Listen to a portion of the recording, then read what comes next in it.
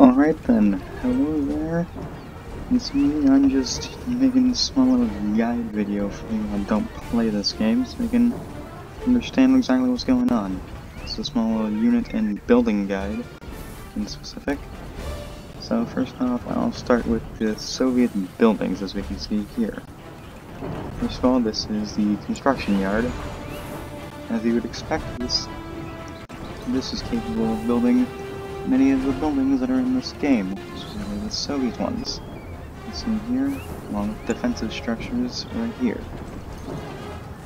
Next to it, we have the reactor, the simple power structure. It provides 100 power, which is necessary to power the base. This is the crusher crane. This is how the Soviets get their secondary build queues. They can build everything except the crusher crane.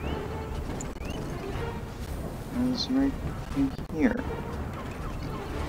And right here is the super reactor. This is the second tier unlock building for the Soviets. This is how they unlock their second tier units, as well as providing a large source of power. Up here is the battle lab. This is the third technology building. This allows you to unlock the highest tier units in the game, not the production buildings. This right here is the barracks. This is where you produce infantry. Right here is the war factory, where you can produce ground vehicles of the Soviet Union. And this is the airfield, where all of the air units are produced. Simple enough. Right here is the ore refinery, the main method of collecting ore. And this small thing is the outpost created from the Sputnik, which we will go over later.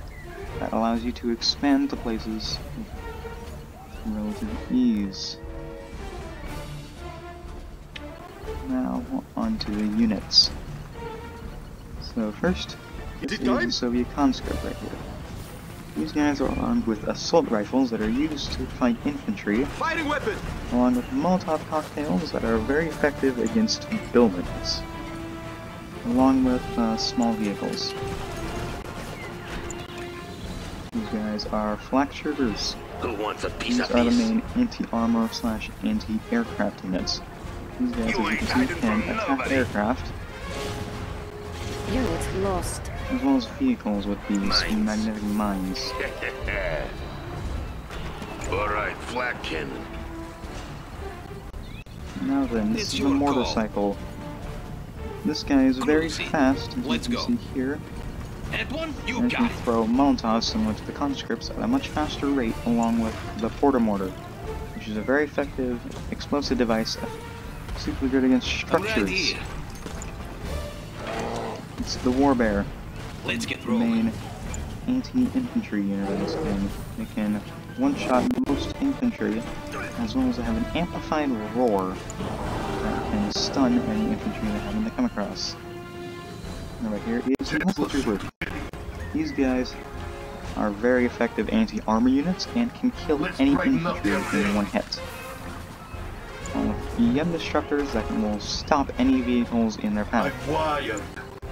Now this guy right here is the Desolator. Well, probably the most powerful anti-infantry in the game. This guy can instantly destroy infantry with their death spray.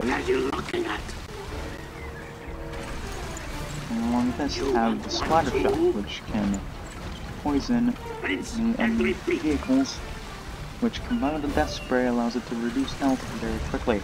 I know. So, and finally, the Commando, Natasha. She can use her sniper rifle to shoot lines of infantry, lost. The pleasure's all mine. as well as call down airstrikes on buildings and structures, as demonstrated here. Okay, that should be the infantry taken care of. Now onto the ground vehicles. Bullfrog is here for you. This right here is the Bullfrog. It is the main anti-aircraft vehicle in the game. Good night. It can easily destroy many aircraft, as well as carry infantry, Where do you like to go? which it ejects through a thing called the man cannon. So soon? That allows it to parachute onto the ground. This allows the infantry to reach higher altitudes. It's the terror drone. It can dismantle enemy A unit is infected. vehicles from the inside, slowly reducing their health unless they happen across a repair drone from any repairs. Repair things. We must all do our part. We've lost a collector. As well as have an ability called the Stasis Ray, which can prevent any I got transport vehicles right here. from moving. This is the Sickle. Infantry, go It down quick. has many anti-infantry Shooting capabilities gallery. with their triple machine guns, and can use an ability called the Flea Jump to reach higher altitudes and jump on enemy infantry. What do you say? This guy right here is the Hammer Tank. It's the main battle tank of the Soviet Army. It can deal heavy damage to most light vehicles, reducing damage to other vehicles. It comes equipped with a leech beam that allows it to slowly damage many enemy vehicles and structures while healing itself, and if it destroys a vehicle, Let's do this. it can steal its main weapon. Crash him. Essentially, with the Sickle, it gains a new anti-infantry Looking gun. around. This is the V4 rocket launcher. It can destroy enemy vehicles and buildings from a long distance with its precision rockets, and then cover a larger ground using its multi-warhead rockets. Standing by for coordinates. Here, it will split in midair and cover a much larger area. Before. This guy right here is the Apocalypse tank. This is the super heavy tank of the Soviet Army. It comes equipped with these twin Drakon cannons, which can be used to easily destroy many vehicles. It also comes with a magnetic harpoon, which will drag any enemy vehicle into its grinder and grind it down. What should I do? And grinding, this is the grinder. As it says in its name, it can grind any vehicle or infantry very quickly. Its special ability allows it to go at a really fast speed for a short amount of time.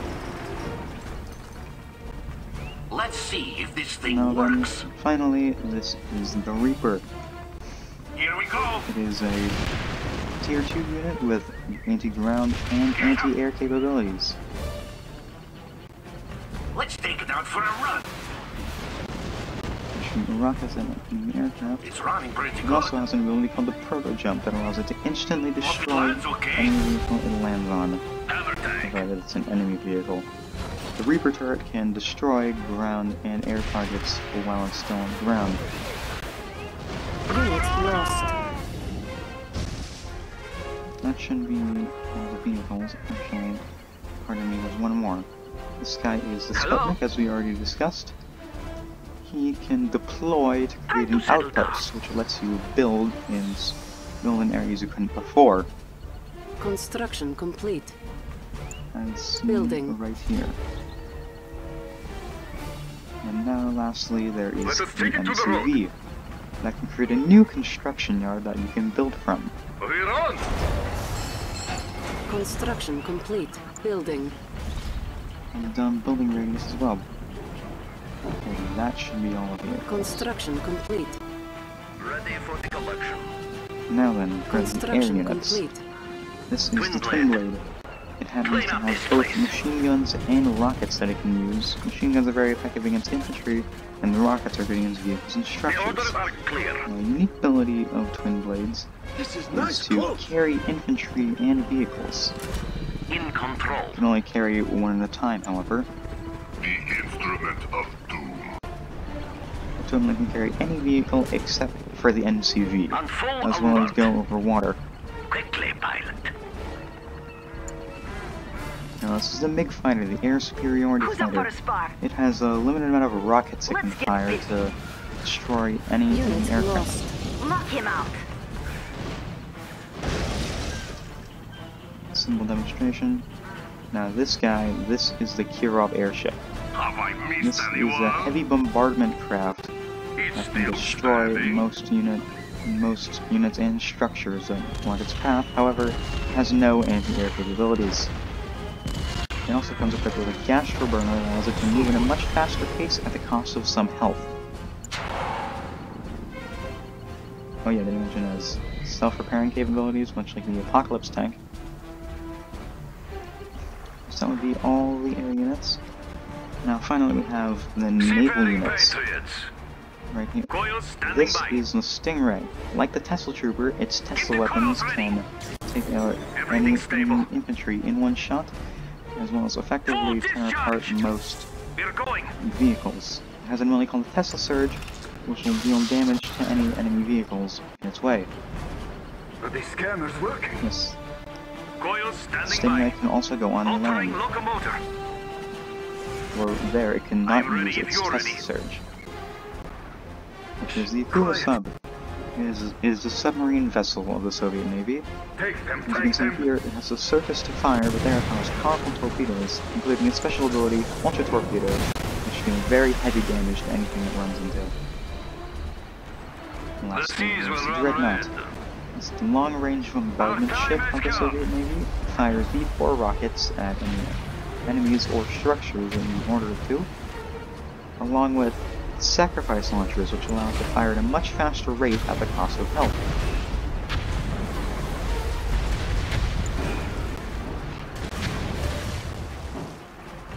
Now then, on to my last section, defensive structures and superweapons. Right here is the Soviet sentry gun. This weapon can lay down heavy enemy fire upon any enemies that come across its way. It's the flak cannon anti-air defense. The flak cannon, as you can see, destroys enemy aircraft at quite efficient methods.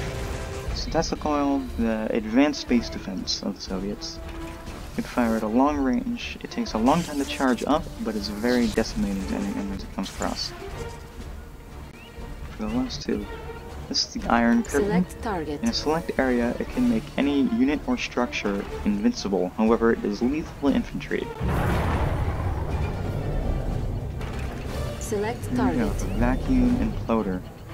This weapon sucks any vehicles as well into its thing, instantly destroying it, along with dealing heavy damage to enemy structures.